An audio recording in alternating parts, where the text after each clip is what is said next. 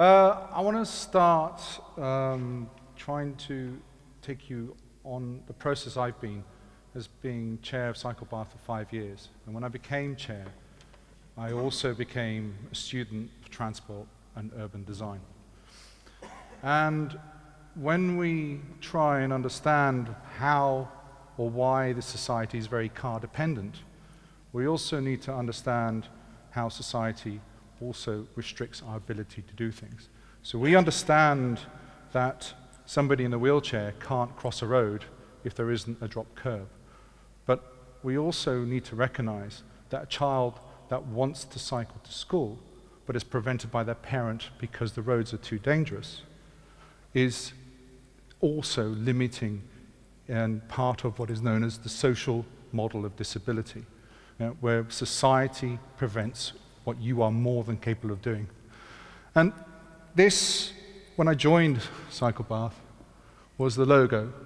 And it is a man on a bike, wielding a banner, charging at a hill full of vehicles.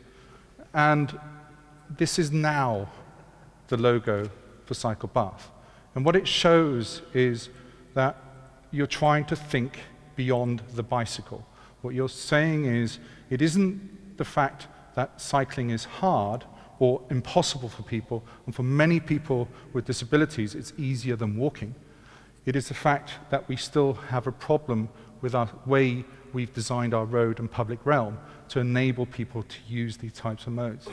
And if we then take an example of Bath, and we analyze the road system, and this is quite complicated, so I'm going to get it quite quick, is what this does is audit the roads and try and work out which ones are missing certain types of infrastructure. So black are missing cycle tracks for the volume and quantity of the traffic on it.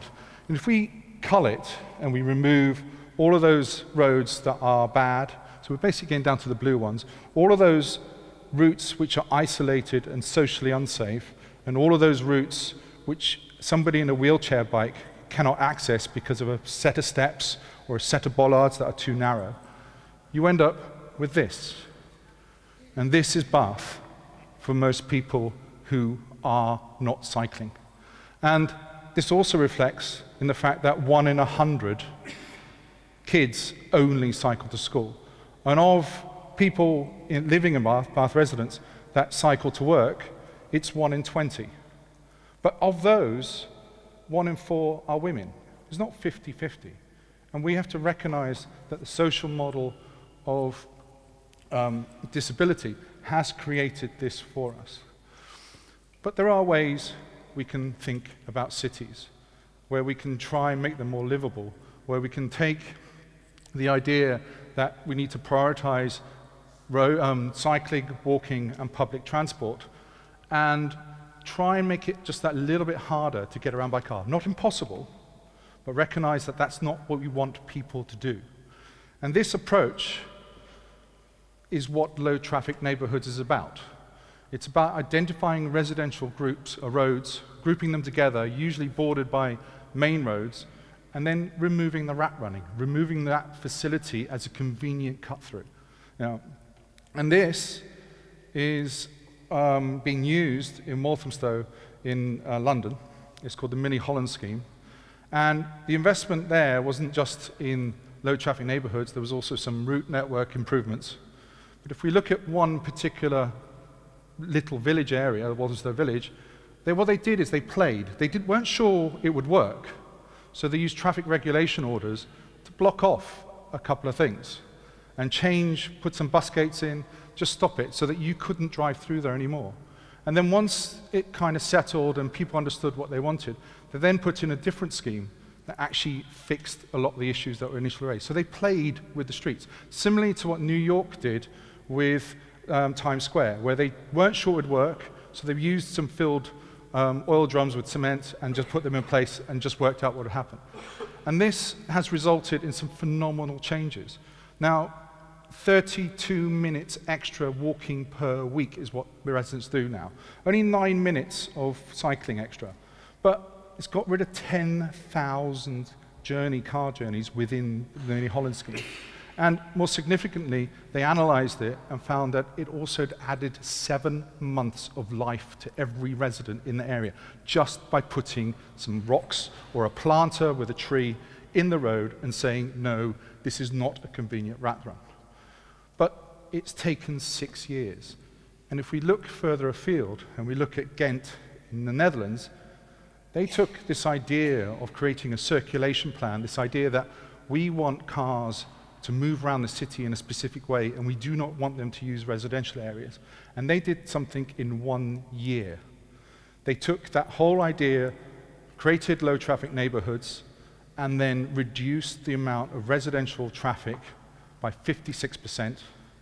Overall, a 12% drop in traffic in 1 year, an increase of cycling by 25%, and an increase in public transport use by 9%. These are profound changes to a city. And we can apply that to Bath. We can take the view of Bath, we can put the traffic layer on from Google Maps, and we can kind of work out a distributor network. And from that, we can actually identify areas where we should be putting these low traffic neighborhoods. And we can drill down, and this has got the Abbey in it. It's also got, this is Great Pulteney Street.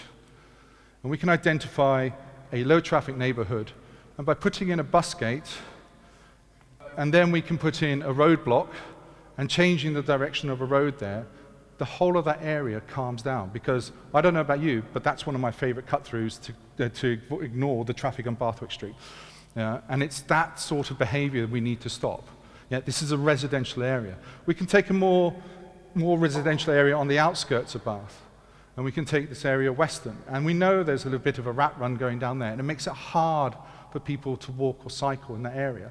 And we can put 2 bus gates into the area. But the other thing we're doing here is we're asking to put in, say, some rocks in a road or some bollards, and we're just saying, look, we don't want you as a resident conveniently taking the route that you want, snaking your way through that residential area. We want you to get as quick as possible to a distributor road, to an outside road. And in doing this, you create areas where kids can play in the streets.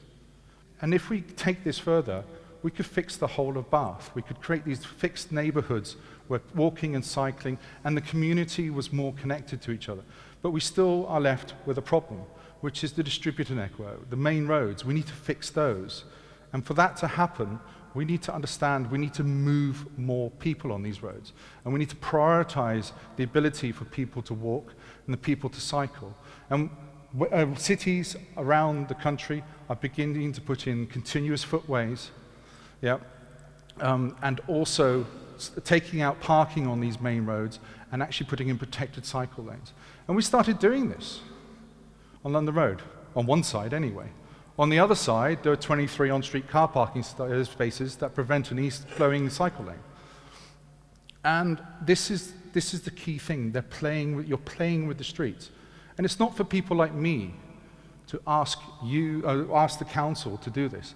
You can work with your residents' associations, with your local residents, with your councillors, and you can start asking them to take this seriously and start looking at the health benefits that this would bring to the city. And I just want to show you one last picture. This is Broome Hayes.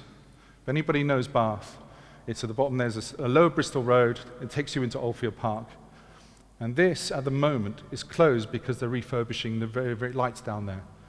And there's a man pushing his child along in the middle of the street. He feels comfortable doing it. And it's that experience that you create by closing off roads. Thank you very much.